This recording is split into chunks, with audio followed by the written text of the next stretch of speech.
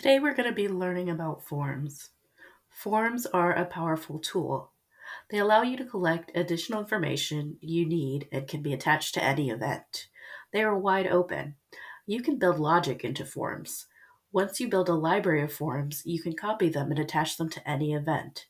After this, you shouldn't need to build them from scratch anymore.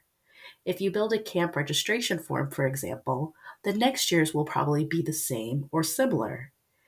If it's similar, you can copy it and make changes as needed. Today, we are going to build forms and then attach them to an event. From the feature list, you'll go to Event Management, and then you'll come over here to the Forms tab. And in the Forms tab, you'll select New Form. Here is Create Form. After the form has been created, this will be known as Form Properties. For the beginning, you'll want a form title. This is the name of the form. The end user may see this depending on how you attach it to an event, so you want to make sure that the name is relevant to the event. For this example, we'll be using Picnic Day Form.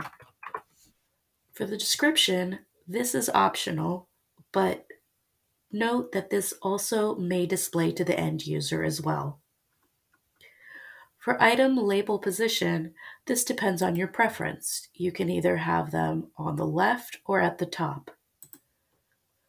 For display in form list, you can hide a form in the admin view or use the form as an admin. The end user will not see this if you select this option, so it allows you to add information as an administrator after registration. However, please note that this is rarely used. Show form progress is an option. This shows the progress bar at the top of the form for the end user. Display on one page allows everything to display on one page regardless of how many pages you have. You will want to select this. In Double Knot, you can have as many pages on your form as you want. Some people like their forms organized by page. For example, you can have emergency contact info on one page, then click Continue to go to allergy information on the next. This is also necessary and useful for conditional logic. To build logic, you need multiple pages because the system will look at the answers to questions on previous pages. If you say yes to having allergies, for example, then you can have it show an additional question asking specifically what those allergies are. Other people like one page. This still uses conditional logic, but will pop up the question on the same page. Allow the responses of this survey to be sent in message/eCard.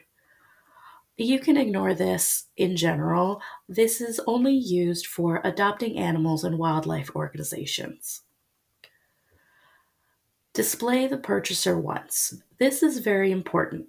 If you have multiple items in the cart and it has the same forms attached to those items, for example, separate camping dates for a summer camp, if checked, then it will only display once to be filled out instead of per each item. From here, you can click Save.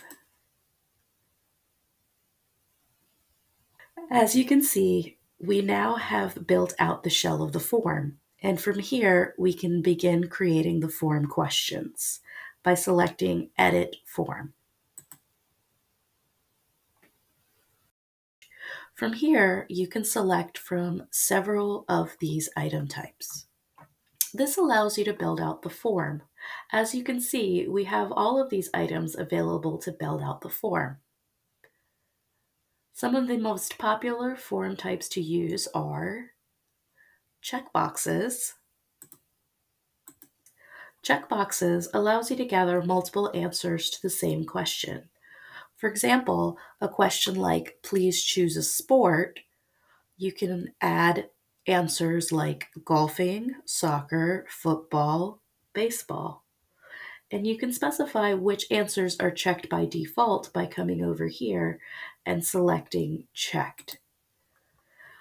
You can also specify the minimum and maximum number of answers the user can choose down here in other options, as well as randomize the order in which the answers appear.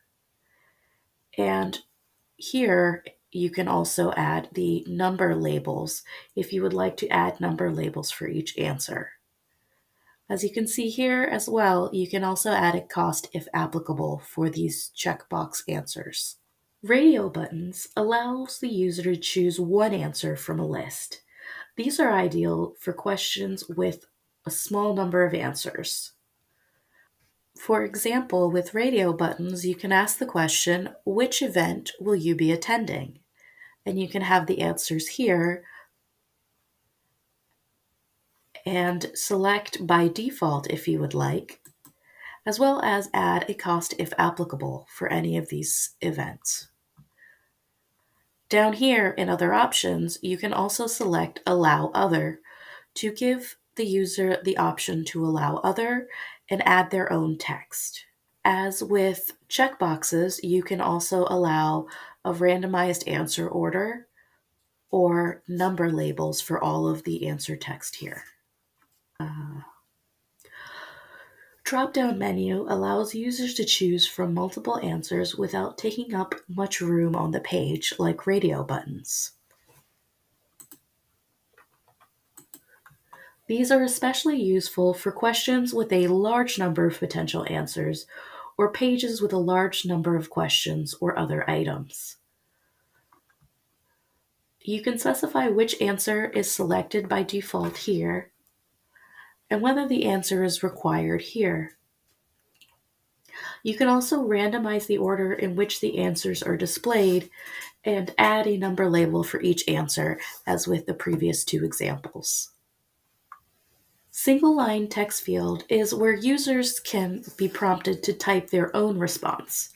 You can specify here the answer format, whether you want to allow only numbers, integers, decimals, money, email, limited number of characters, or date. You can also specify the minimum value and the maximum value, as well as whether or not the answer is required. And here you can also specify a default value, which will be what is shown by default when the user sees the question. Multiple line text area allows you to gather free-form text from the user. For example, if you would like comments regarding an event, or if you would like them to list allergies or medical conditions that are relevant to the person that is attending the event. Finally, we have variable cost display text.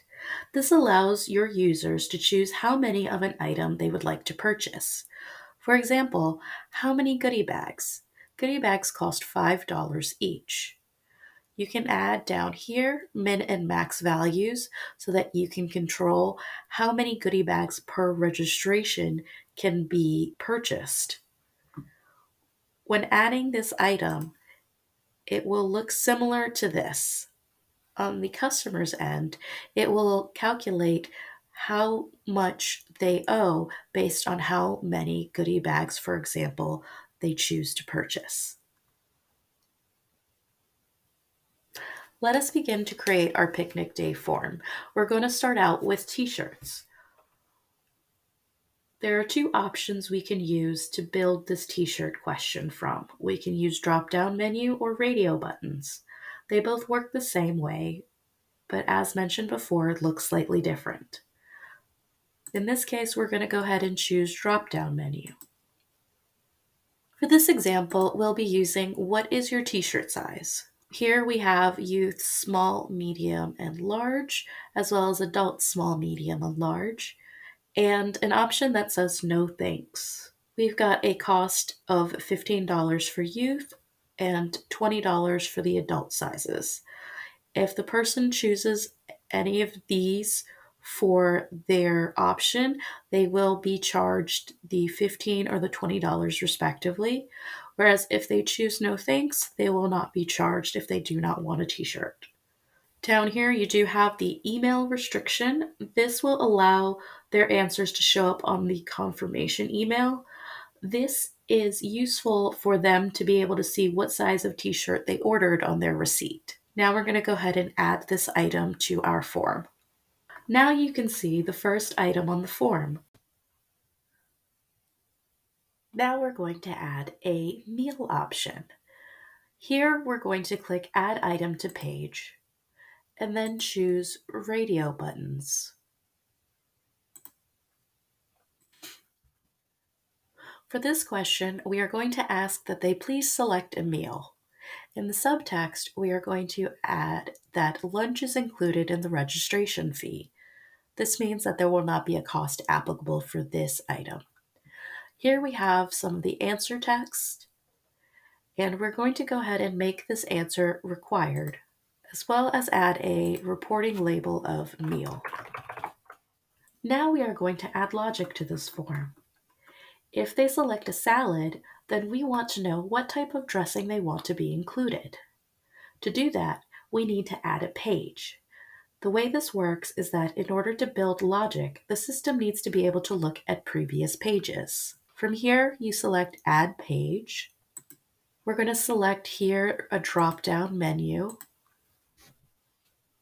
And here in the drop-down menu, we're going to go ahead and put dressing options as the question. And we're going to have several different dressings as answers, as well as none if they don't want any dressing. For this question, we're also going to have it required, and the reporting label we're going to label as dressing. And then we're going to select Add Item. So now what we have is 2 pages. Page 1 is t-shirt size and lunch. Page 2 has dressing options. We only want dressing options to show up if they choose salad. We are going to build logic on this item to only display if they choose salad. We can do this via page conditions or item conditions. Page conditions means the entirety of this page is dependent on the logic. Item conditions mean that only this item is dependent. In this instance, we're going to go ahead and select Item Conditions. In the drop-down menu next to Question, we're going to select Please select a meal. Next to Operator, we're going to select Equals, and next to Value, we're going to select Salad, and then select Add Condition. If we click on Add Condition, then we can see under Item Conditions the logic we just created. We can also add more logic if we need to. If not, we can just hit Save and Continue. Now here we can see the logic attached to the dressing option. And finally, we are going to add a question about allergies and special needs. We're going to select the multiple line text area in this instance. And the question is going to say, please list and describe any special needs or allergies. And then down here, we're going to abbreviate it to allergies/SN for the reporting label. Then we'll click Add Item. As you can see, this form exists on 2 separate pages. But now that we're done creating this form, we're going to go ahead and click Continue and then Done. Once we have created our form, we're going to go ahead and attach it to our calendar activity example. In this instance, I have created Picnic at the Museum, and we're going to go ahead to this link to assign the form, and then we are going to select the form's name from this menu and click Assign. There are multiple ways to assign a form. In this instance, I'm going to make this one required. This will mean that they will have to fill out the form in order to complete the registration. Here, you can select the checkbox for before adding registrants. This means that the form will be the first thing that shows up when they go to register. In this case, this is useful for some waivers and some terms and conditions agreements. Then we have each registrant. If checked, this means that the form must be filled out by each registrant. As you can see, if we select this, then registrant type will show up. There are some forms that are unique to a type of registrant. If you need to collect different information for adults and different information for youths, then you can assign forms per type of registrant. In this case, we're just going to go ahead and select all. Finally, display as registered attributes. We won't check this now, however, we will come back to this option later. Now we're going to select Done. Now we're going to see what a registration looks like from the customer's point of view when a form is attached. Here's the registration for Picnic at the Museum. In this instance, we're going to select one adult and one youth. As you can see, we filled out one adult and one youth. And now you can see the forms attached to this activity. Remember that we assigned this form per registrant, so each person needs to fill this out. In the case of the adult, we're going to go ahead and forego the t-shirt. However, we will choose a salad for the lunch so that we can show the in-page question that uses the logic that we set up. Here, as you can see, the dressing options have shown up, and we're going to go ahead and select ranch. And remember, we set this to display on one page for it to show up if selected. If we didn't, then we would have to click continue to see the follow-up question for dressing options.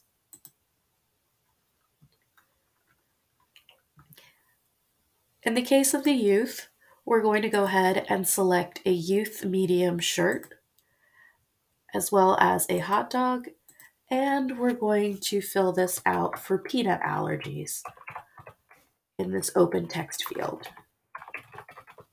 As you can see with this green check, both of these forms have been completed and we can select continue.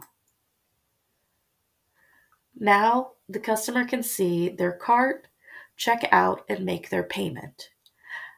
As you can see here, youth medium was selected as a shirt, and that $15 charge for the shirt has been added to the cart as well. Finally, we are going to build another form, attach it to the activity, and then take a look at it from the end user's point of view. We're going to go ahead to the Form tab and select New Form. For this form, we're going to label it Picnic Day Liability Waiver. And then we're going to select Edit Form.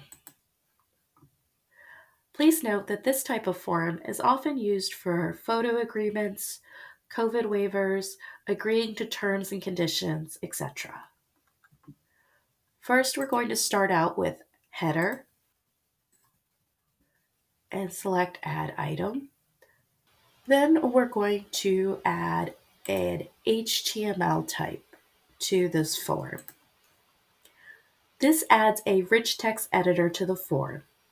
You can copy and paste it from a Word document, or you can type it out here directly if you prefer.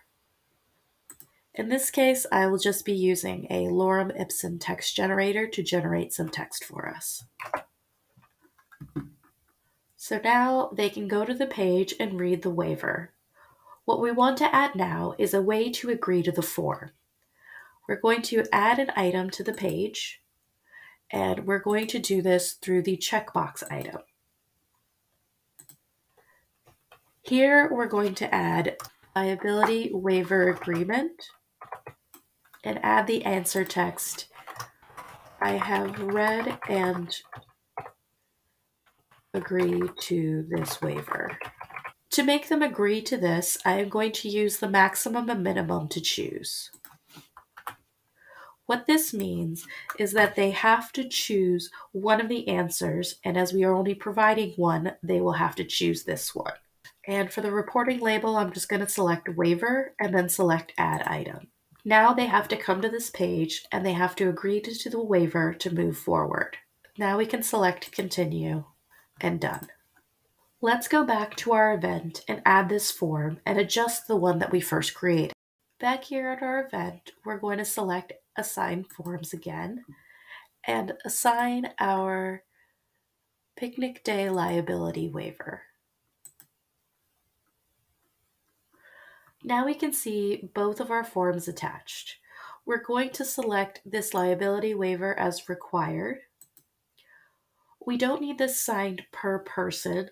Only the person making the reservation needs to sign it once. As for the picnic day form, we're going to select display as registered attributes. And I want you to notice what happens to the form when this is checked. And then we're going to select done. Now let's test and look at the difference. The first thing you should notice is that the picnic day form is appearing on this page. As you can see, it gets rid of the forms page and puts the form under the registered info. If you have a small form, this is a good way to display it and improve the end user experience.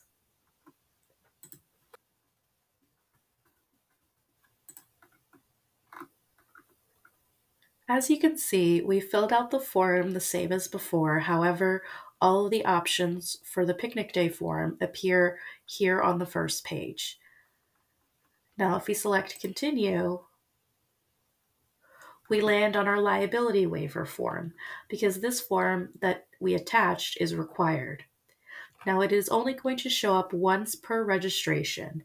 However, because this is required, they have to agree to the waiver to move forward.